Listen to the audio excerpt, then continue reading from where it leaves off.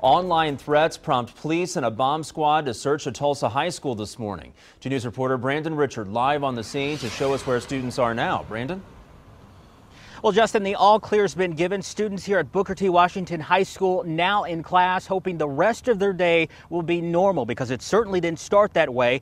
When they arrived to school this morning, students were told to report to the field house while investigators searched the high school for a possible bomb. TPS tells us they've been following threats and rumors regarding the school for several days now, but last night they got their first big scare. They say a student tweeted a photo of a bomb on Twitter and then mentioned Booker T. Washington High School. To be safe, Tulsa police brought bomb-sniffing dogs to the school this morning to search it before students arrived. Once students started showing up, school leaders told them to wait in the field house while police conducted that search. The all-clear was given around 9:30. Students were allowed to go inside the school building. We're told investigators have identified the student who posted that on Twitter, posted the message on Twitter, although they are not releasing that student's name. Live in North Tulsa this midday, Brandon Richard, 2 News works for you.